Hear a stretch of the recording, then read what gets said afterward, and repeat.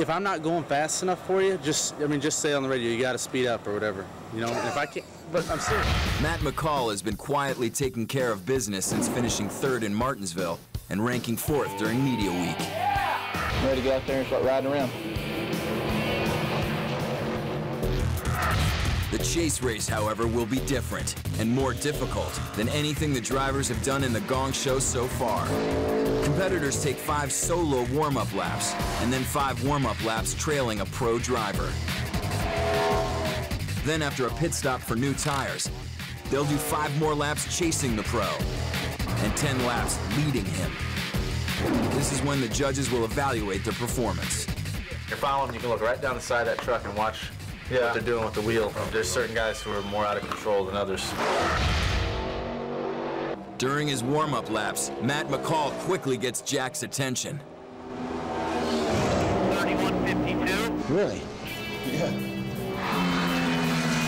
Bobby Hudson knows the reason for Matt's sudden speed. The racetrack is somewhat in his favor. It's a little bit cooler this morning, so therefore we should see some real fast times, and the racetrack should make the trucks handle better, stick better, so Matt may have a slight advantage because of the time of day. 31.50. But Matt's super speed doesn't last. By the final warm-up lap, his times fall off due to his trouble with the corners. 31.74. Edwards watches the warm-up, knowing what's at stake for Matt and the other drivers.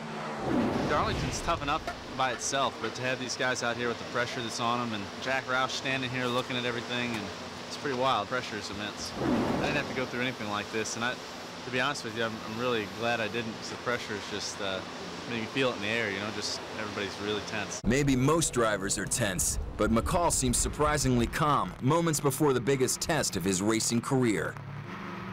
I told Carl a minute ago, I was like, don't go out here and run off from me. He's like, well, he said, if you need me to go faster, tell me. He's like, you know, if you're that much faster, go ahead and pass me. I was like, yeah, I don't think that'll be a problem.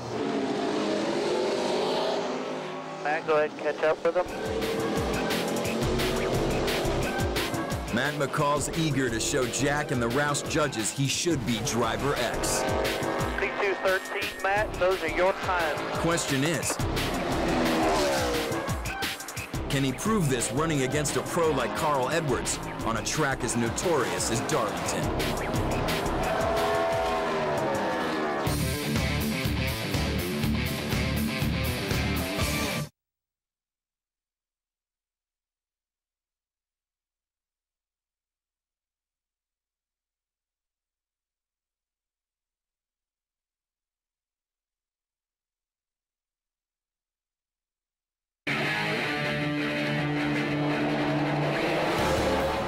Darlington Speedway, the chase is on.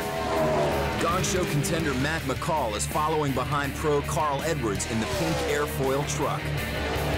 During the race, the Roush judges will watch the competitor's truck control at speeds near 170 miles per hour. Meanwhile, for the young drivers, it'll be a real-time on-track tutorial. It'll kind of be a reassurance to them that, okay, I see what he's doing. I see where he's at on the racetrack. I can see where he picked the throttle up. I see where he started slowing down earlier than I did going in the corner. So far in the warm-up, Matt's keeping up his speed. 31.87, 2 laps to go. Matt, you're the man, buddy. If you can go up there and do it, just going up there, you just think you're in a race.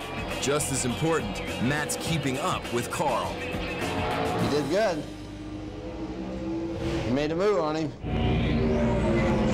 31.93.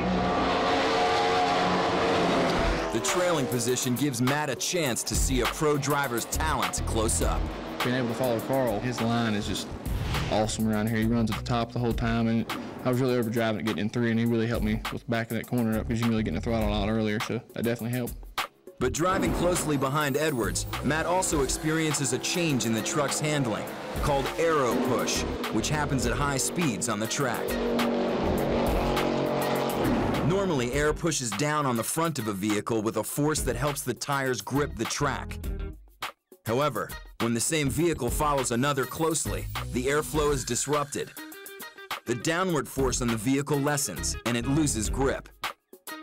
Aero push is felt most of all on the exit of the turns, where the lead truck has grip, but the following truck can't turn as well. This aerodynamic effect is another reason why it pays to stay in front.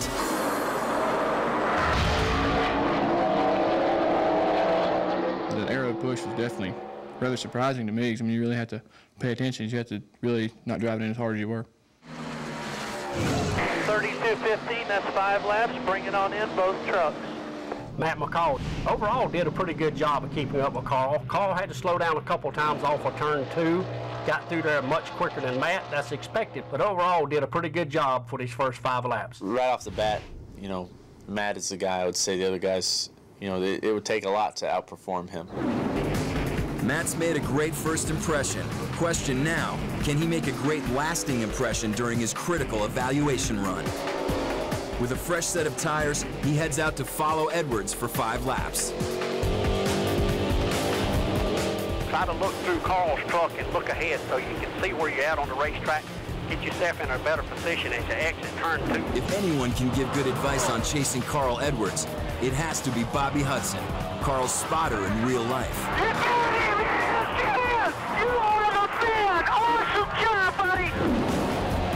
Back on the track, Matt's taken Bobby's words to heart. He's sticking with Carl and showing dazzling speed.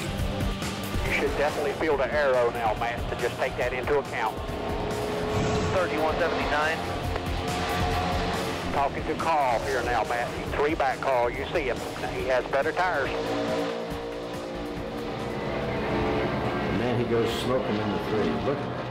Yeah, Matt was really fast through turns 3 and 4. It's somewhat of a standard corner, except for the fact that you're 6 inches from the wall. So I was pretty impressed with that. 32.06. 1 more lap, and then we switch. Isn't that correct, guys? 10-4, Bobby. Cross the line. Switch on the back stretch, guys.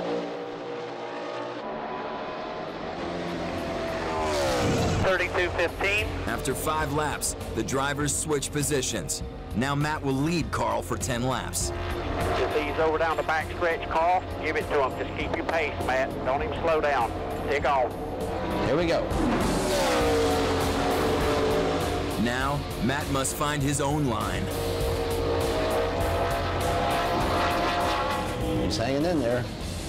Maybe he'll figure it out. He did better coming off that time. Yeah, he turned down lower. From the trailing position, the pro drivers want to see specific driving skills. Basically, what I'm going to be looking for is he optimizing his corner entry? Is he really being aggressive with the throttle? What does his car control look like? In front, Matt's lap times slow down, not surprisingly. 32.25. Carl was out in front. Matt McCall saw exactly where he needed to go, just how hard he needed to enter the corners and exit the corners, and therefore he ran quicker. But now that Matt is in front, lost about 3 tenths, be interested to see if he can pick that back up. Just concentrate ahead, Matt. Don't look back. Don't worry about the back. You're fine. But once again, Mr. Can-Do McCall steps it up. Matt, he was real fast. I mean, it was tough to keep up with him, and you know, that says a lot. The guy jumps in there and can go that fast. That's the feeling you have every lap racing against these guys in Nextel Cup, and it's neat that a guy like Matt could give me that feeling right away. Matt's also wowing the boss. 32.09. Heat is on. I'm really impressed with Matt McCall. They're staying right together. Looks really good coming off turn 4. Real good. You know, Trucks looks real stable. He's running a perfect line. 32.90, checkered flag into 15 laps. By the end of 10 laps leading Carl Edwards, Matt's making a strong case for going on. And he even brushes the wall in corner 3, getting the famous Darlington stripe.